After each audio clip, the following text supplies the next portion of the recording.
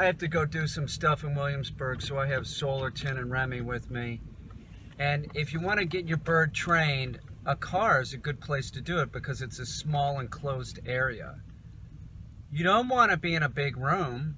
You don't want the bird to like get distance from you. You're training it to come to you. So this is one way that you can get the bird habituated to you. Do you see what I'm saying? Like a car, like she's right there, or he, we don't know what Solar is, but Solar's 2 feet away. Now, Solar sleeps on my bed. Solar will come to my shoulder now. Solar's always been like that. This is more than a hand-raised pigeon. This is a pigeon that was incubated by me holding the egg. And my pigeon Remy sat on the egg too. So when she had to take a break, I would step in and I would hold the egg. So this bird is used to me since it was hatched. That's important. If you want to get a bird, get a young one for sure. Like the younger the bird, the easier it's gonna be. So just keep that in mind, that a younger bird is going to be easier to deal with. It's going to be easier for you to train. If you can hand feed a baby, it doesn't matter what species it is. It doesn't matter if it's a raven. It doesn't matter if it's a parrot, a pigeon. They're going to be more habituated and accustomed to you. Now, seriously, Solar probably heard my voice when Solar was in the egg.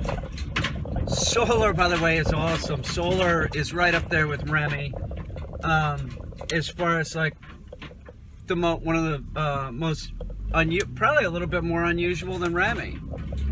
Well, of course, Remy came to me at about 10 days old. Remy came to me with a air sac injury, and she was pretty sick, and she hadn't eaten for at least a day and a half. My friend, she's a vet, she called me. She said she was in Mexico and said that a friend of hers contacted her and said that she found a baby pigeon. Can I help out and take it until she gets back, and then she would take over. But as soon as I started working with Remy, I was like, Remy's cool as shit.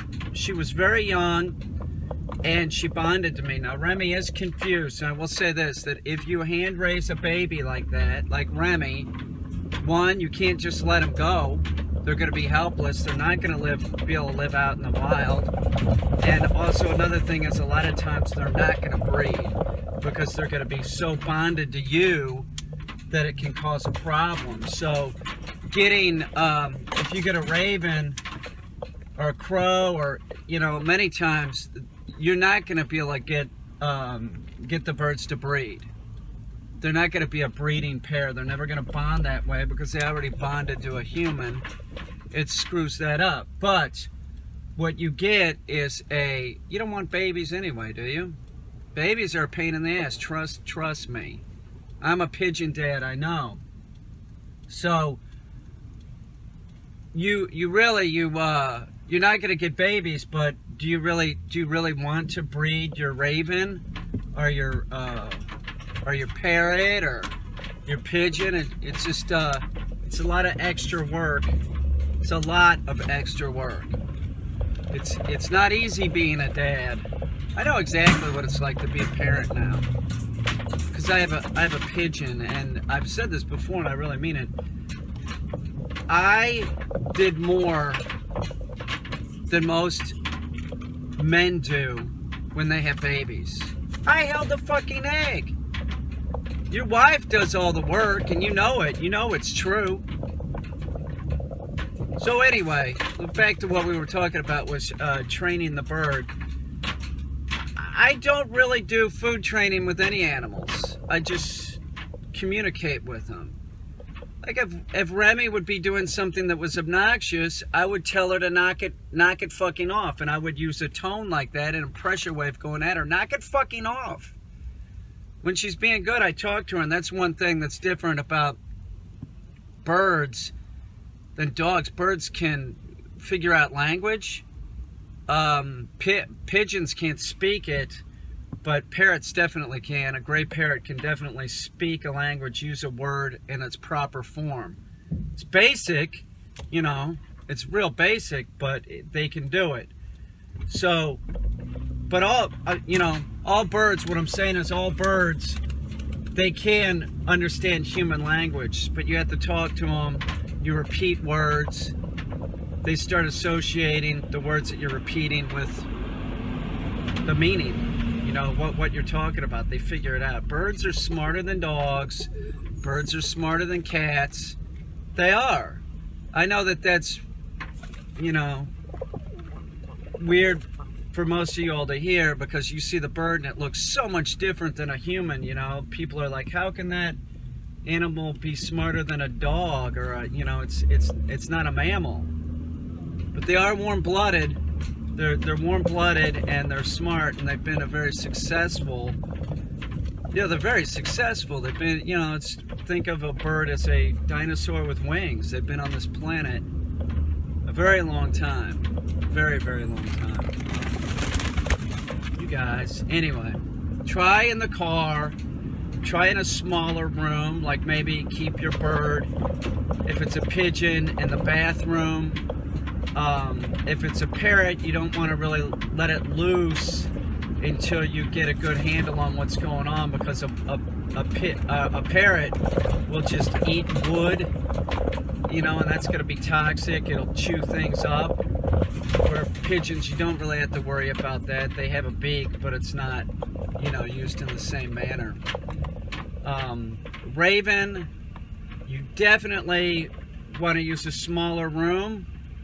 But more important is that you want, with the young birds, maybe not a pigeon, if you get a good handle on the pigeon early on, they can be out. But like a raven, you're going to want to crate that raven, cage it, and have it coming in and out of the cage for a year and a half, sort of like a dog, 2 years, something like that. You leave that raven out, that's another instance where you're gonna have destruction, and the bird could get hurt. So, do you see what I'm saying? Like, Sam is at the point now, Sam is probably, I don't know, 8 or 9, maybe 10, something like that. But he's at a point where I can leave him out like a cat, within reason. I wouldn't let him out in an area where I had a laptop open, okay? Because he will rip the keys off. I wouldn't leave like a medicine cabinet open with the raven around. They could get into the medicine. You have to use common sense. But I'm going to Williamsburg right now. Sam is not up. I just have my place raven-proofed. So, you know, take into consideration the species you're dealing with. And let me say something about ravens. First of all, they are very smart, that's true, but all birds are smart. This notion that they're the smartest bird on the planet, I don't necessarily know that that's true, okay? Because you're splitting hairs. All birds are smart. It's ridiculous. And another thing, I hear it all the time. Oh, ravens, they like shiny objects. They like anything. It doesn't have to be a shiny object. That's such a ridiculous thing to say. Oh, ravens, oh, they like shiny objects. Yeah, but they also like non-shiny objects too. They just like stuff, okay? So there's a lot of stuff out there in our society that is true and not true. So it is true that they might like a shiny object, but they also might like an object that isn't shiny, you know. I could be using a rusty screwdriver, and because I'm using it, Sam is probably going to want it. And it has to do, you know, as far as like the domestic, like a domestic raven or crow, it really has to do with like the owner and what the owner likes. Sam has stolen my driver's license before, and he picked up on that, like, I don't want you stealing shit out of my wallet, Sam, so then he wants to steal shit out of my wallet. That's what you're dealing with. You're dealing with a real bratty bird.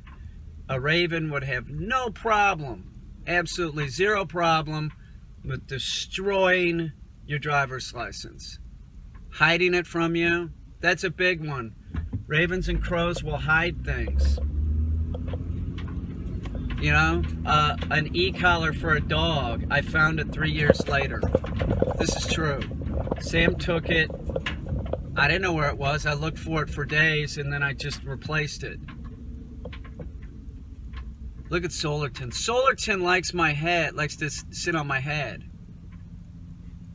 It's fine. You know, I don't care. Back to pigeons real quick. Solar, if I was walking around outside with Solar at this point, Solar's less than 6 months old, Solar would pop off my head or my shoulder. Remy would not. Remy I can walk around with. She doesn't come off my shoulder or anything like that. Remy's a 5-year-old bird. So take it slow. You might want to use a leash with your bird. I have a video on that. And how you do that is making jesses for your pigeon or jesses for your raven. A parrot, I don't think jesses would work because they would just bite right through them. Not a problem. They go right through them. If you have a raven, you don't want to put jesses on it later in life. You would have to put like a cone on the bird so that it didn't fuck with its leg. It could screw up its leg. It might not like that. The proper time to put jesses on a raven or a crow is when they're very young, just weeks old. Put them on at about 3 or 4 weeks, and you won't have any problems. Pigeons, we don't really put jesses on. Well, I don't, but most people don't shoulder train pigeons. What I do is I make like a sort of slip lead using leather shoelaces, and then those go around the ankle of the pigeon. So, you know, if the pigeon comes off my shoulder, I did it with Remy years ago.